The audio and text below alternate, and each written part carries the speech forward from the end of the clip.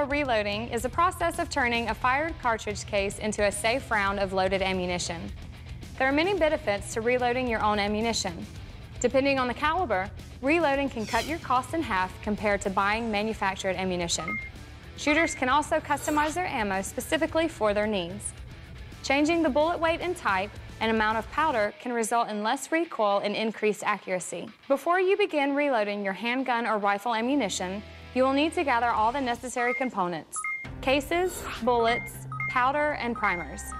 You will also need the appropriate tools and a reputable reloading manual, since the process varies for different bullets and cartridges. Be sure to follow the manual exactly in order to reload safe and accurate ammunition. Always reload safely by ridding yourself of all distractions, including eating, drinking, and smoking.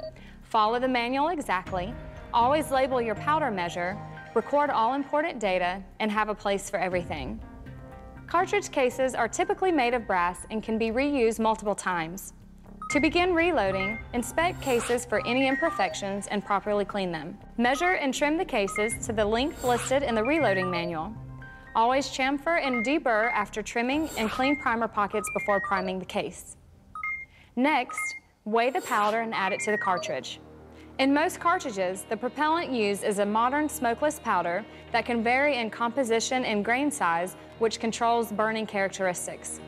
Measuring is very important, as the incorrect amount of powder can be extremely dangerous.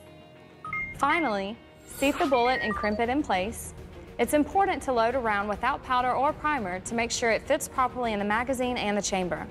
You will also want to test the loads for accuracy and velocity while verifying no pressure damage. For Firearm Science, I'm Jessie Duff. See you next time.